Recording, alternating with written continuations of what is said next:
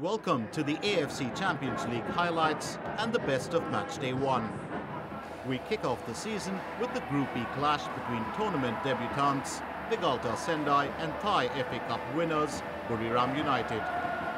The 2012 J-League runners-up were favourites to win, but the Thai club were keen on proving that they were no pushovers. Sirawak goalkeeper just his defence in order here.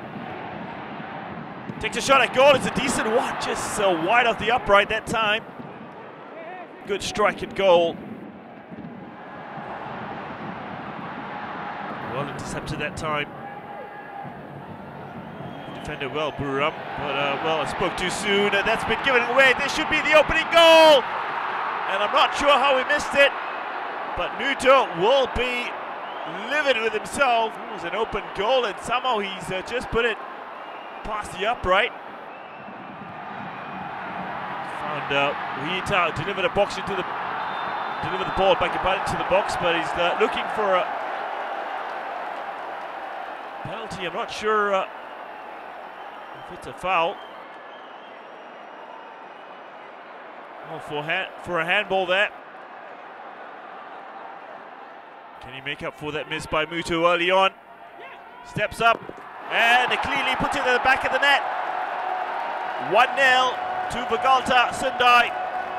They finally have broken the deadlock here after 50 minutes. Now, well, great opportunity. He plays it across here. He's got to push forward quickly. Takes a shot at goal. I think he was might have just been looking for Riang.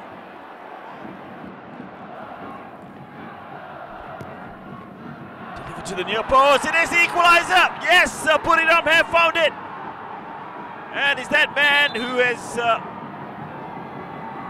well, gave the penalty away. He's made amends. And he has found the equaliser. The captain that leads from the front against Jiangsu, and that is the final whistle here at the Sendai Stadium in Sendai City. It is 1 apiece, but the final score here at the Sendai Stadium: Vegalta Sendai 1, Buriram United 1. Group E's other match day one tie took place at the Seoul World Cup Stadium in the Korean Republic, where FC Seoul entertained Jiangsu Senti. The Chinese club were unprepared for the hammering that was in store for them.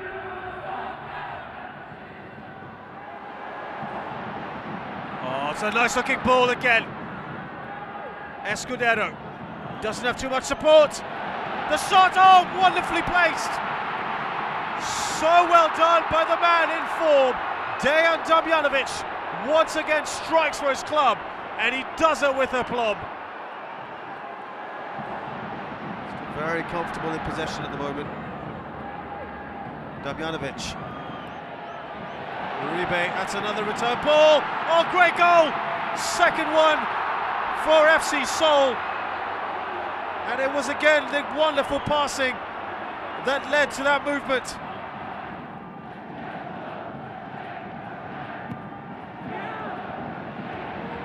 Another chance for a goal. Across the face from Molina.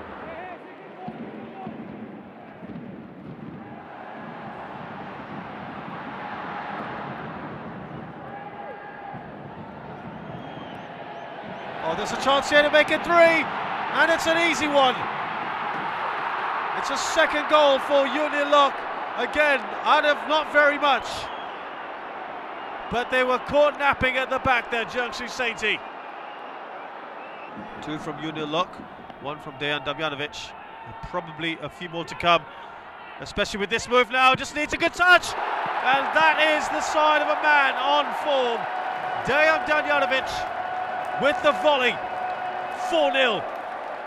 He missed an absolute sitter a little bit earlier on, but he makes no mistake this time.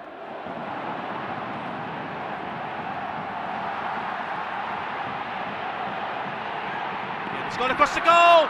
They finally get one back here, and it's Salihi with the first goal of his career here at Jiangsu Senti. They've worked much harder in this second half, and I think, honestly, FC Seoul would be rather disappointed with themselves to have conceded.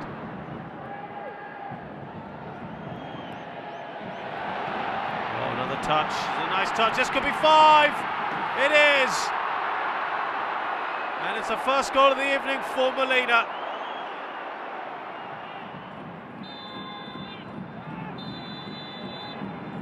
And there you go. Mohsen Turki blows time on a very, very one-sided game. And the final score here in this AFC Champions League match, match day 1 at the Seoul World Cup Stadium. It's FC Seoul 5, Jiangsu Sainty 1. So FC Seoul led the way in Group B after match day 1, with Buriram and Vegalta forced to settle for a point each. Buriram and Jiangsu will play hosts to the K-League side and the Japanese club respectively on match day 2. Over to Group F now, where our first encounter saw Chinese champions Guangzhou Evergrande open up their doors to 2007 champions of Asia Urawa Reds. It was the first meeting between the clubs, and the Southern China Tigers were keen on exploiting home advantage to get the better of their Japanese rivals. It's Marucci, and this could be dangerous for the Red Diamonds. Marucci, what's he got to do? And that's goal number 1. Guangzhou Evergrande finally make the breakthrough, and it's Lucas Barrios. But let's not forget the architect of that goal, Marucci, the Brazilian, crafting that perfectly. And that's exactly what the fans have been waiting for.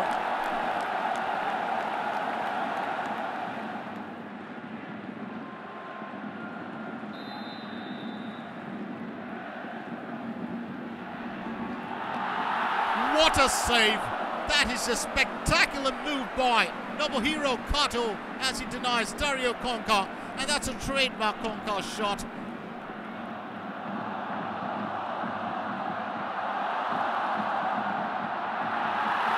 Marucci has just slotted in the second one for Guangzhou Evergrande. It's now 2-0, and this man has been the architect of destruction as far as the Reds are concerned. We've touched 19 minutes and 3 minutes of added time is what we have. Marucci slips that in. Could this be another worry? Nobuhiro Kato with a very good stop. And that is goal number 3. Keita Suzuki will regret that for the longest period of time. It's now 3-0. Guangzhou Evergrande, a scramble in the box. A good stop by Nobuhiro Kato, but the damage being done there. Who they did beat 5-1 last year. And that's the final whistle as Guangzhou Evergrande pull off a very convincing victory over a rather beleaguered Urawa Red Diamonds. It's Guangzhou Evergrande 3, Urawa Red Diamonds 0. From China, we head to Thailand, where Montong United braced themselves for an onslaught from former champions Jeonbuk Motors. The history books favoured the K-League side, who were making their 7th appearance in the contest, while the Thai premiers were making their first. Jeonbuk the target. Now Jeonbuk have a chance to play it in to him once again. Short, crisp passing here from the Korean side. A play goes down in the box, and the referee immediately, without a doubt, points to the spot. A wry look there on the face of the Muangthong defender.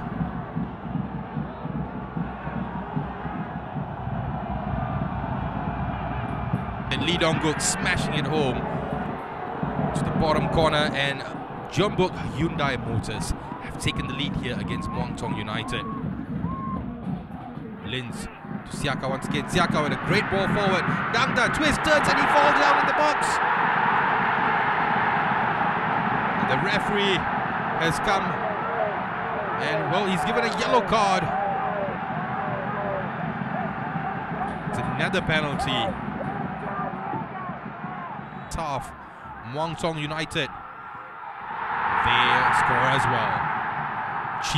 Cheeky little lob into the box. or into the goal rather, from Mario Durovsky. Free kick for John Book. Wira to be tested, but Wira can do nothing about it.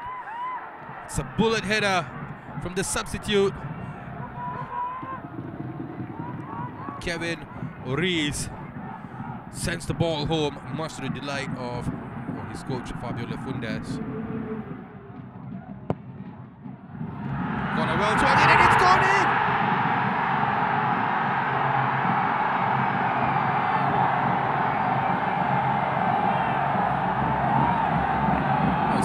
Smiles on all the faces of Muangthong players, but I can't tell you just yet who had the final touch.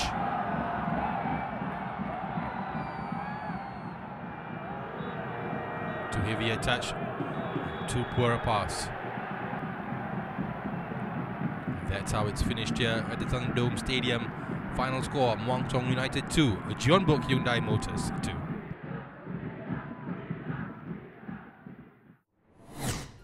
So a solid start for China's Guangzhou Evergrande then, with maximum points in the bag. Elsewhere, Muangthong United held their own against Jeonbuk to share the spoils.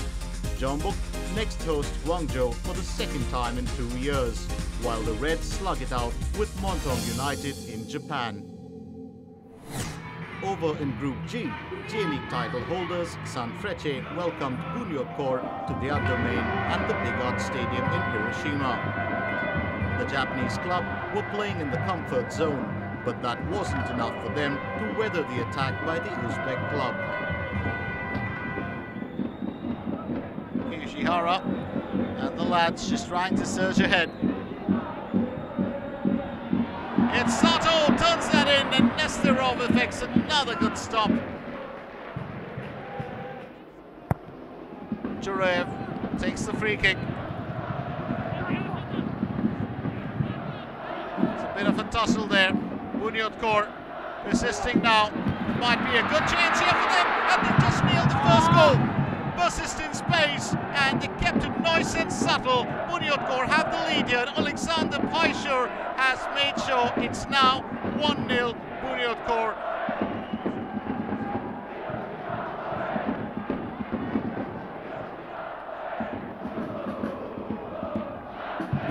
Lazic. Gafarov, Tureyev, it's Marko Blasic, what can he do? Nishikawa comes to the rescue, and that is a sitter that has been missed. What an opportunity to strike the ball home on the rebound. Well, sometimes when opportunity strikes and it takes you by surprise, it's a bit difficult to get behind it.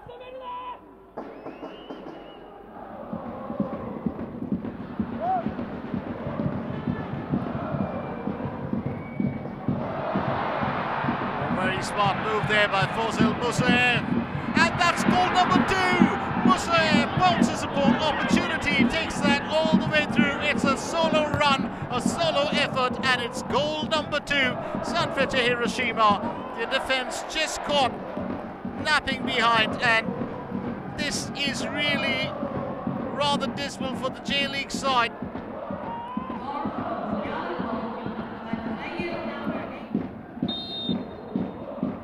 And that's the final whistle right here at the Hiroshima Big Art Stadium as Bunyodkor get a solid start in their campaign as we finish right here in Japan. It's Sanfrecce Hiroshima 0, Bunyodkor 2.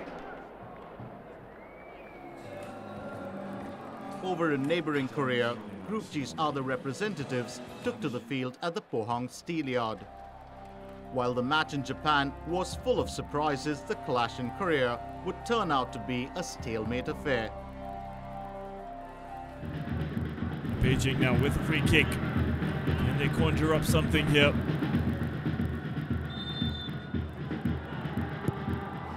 It's a good ball in. Just couldn't get a header that time. Just 1 minute of injury time. Guerra there, I think. Pardon. Shoots in, takes a strike here. This is the opening goal. Ball was bobbing around, but I think there was an infringement. Chai. Great ball. likes of Long, who took it on the volley. Both best chances of the half falling to Beijing. Once again, long ball looking for Gueron. So Chai puts it on here. Did shot a goal. It's clearly taken that time. Hua Hyung.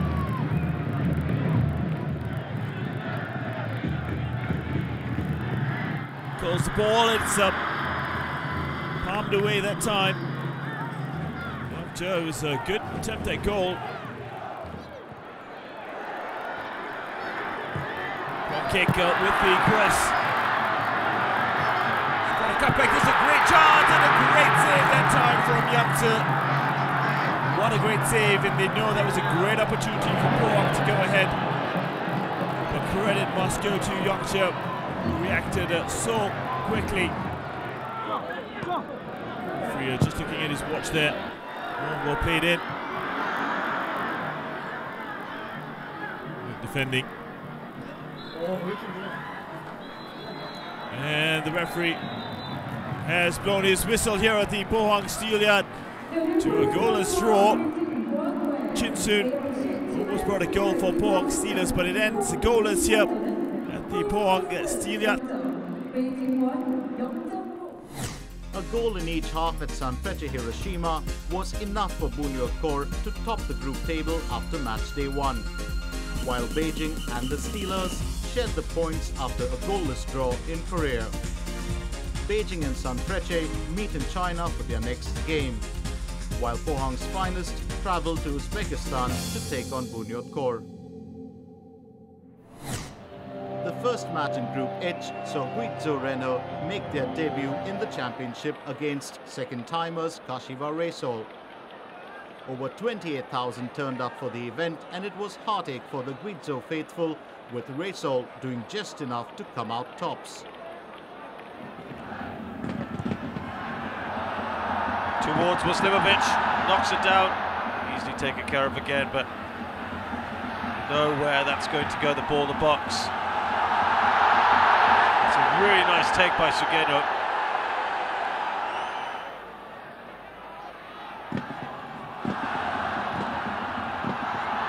It's a good head out from Muslimovic, or rather, was that Nano?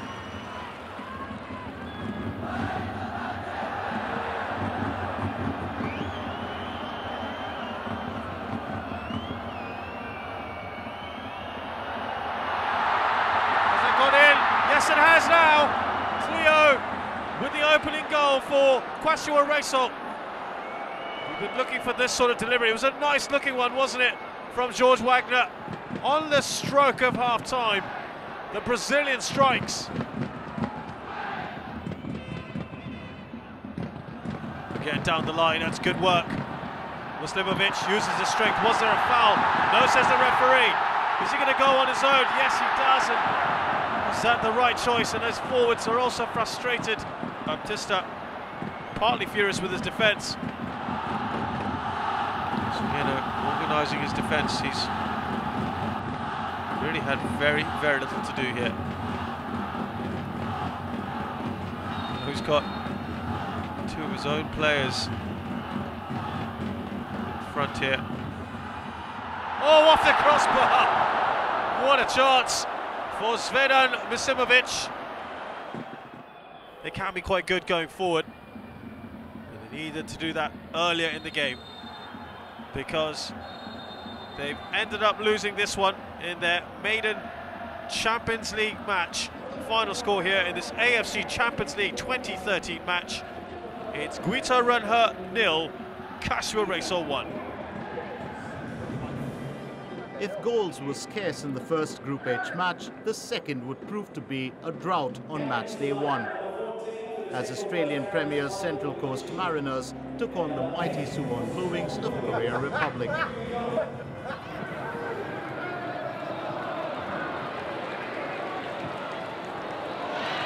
Play, ball's loose, here we have a chance, shot! Easily saved by Jung Shin-ryong.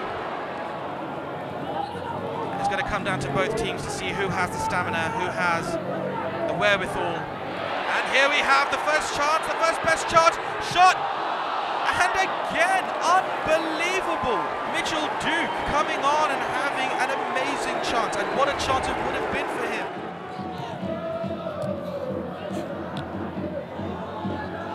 And really, that's the kind of thing that Siwan are really going to have to try and do now. Oh my gosh! Nearly disastrous there for Central Coast.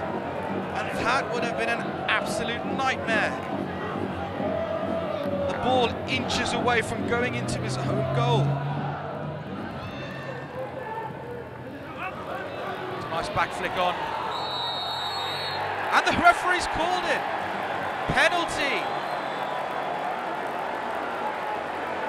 Kwak Sun.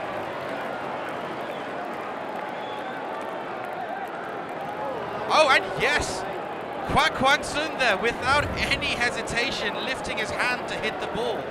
Sadly, no longer does the hand of God get away with these kind of things.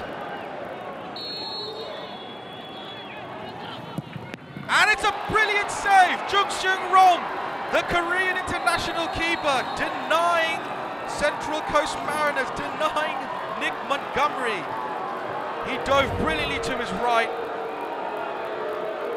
It was a good taken penalty there, power behind it, but well read. Fans there showing their displeasure, and there we have it. 0-0 for both sides. Central Coast Mariners here at Siwan.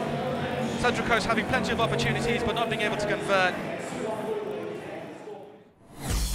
A single goal in China saw Raysol jump to the summit of Group H, with Central Coast and Suwon Blue Wings 2 points behind the group leaders. The Kashiwa club entertained Central Coast next, while Guizhou will look to get their campaign off the ground at the expense of the Blue Wings. In West Asian Fair, there were home victories on offer for Tractor Sazi and Al Shabab. The Iranian outfit registered a comfortable 3-1 win over Al Jazeera, while the Saudi club saw off Qatar's Al Jaish 2-0.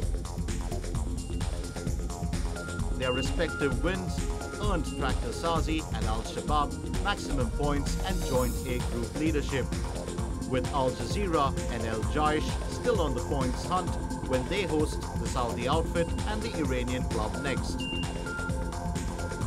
Home comforts were the order of the day in Group B, with Paktakor winning 1-0 over Al Ittifaq and Lekwia overcoming the challenge from Al Shabab Al Arabi by a single goal. Those victories saw both clubs play maximum points before they fight each other for group leadership on match day 2. Al Ittifaq and Emirati outfit Al Shabab Al Arabi will aim for their first points of the competition when they clash in their next encounter in Dubai. Over in Iran, Sepahan thrashed Al Nasser of the UAE 3-0. As for Al Ahli, the 2012 runners-up posted a comfortable 2-0 home win over Qatar's Al Gharafa. So 3 points each for Sepahan and Al Ahli after their opening encounters of the campaign, with the Iranian outfit ahead by a single goal. Al Gharafa will aim to get their campaign back on track when they host Sepahan next, with Al Nasser harboring similar intentions when they meet Al Ahli. It rained goals in Group D, with Emirati club Al Ain registering a comfortable 3-1 win over Saudi rivals Al Hilal, while the match between Qataris Al Rayyan and Iran's Esteglal saw both clubs net 3 apiece. Honours even then for Al Rayyan and Esteglal after match day 1, which meant that Al Ain were the only team to grab maximum points. Esteglal will host Al Ain on the next match day, while Al Rayyan travel to Riyadh to face Al Hilal. That's it for this week. We'll be back in a fortnight with action from match day 2. See you then.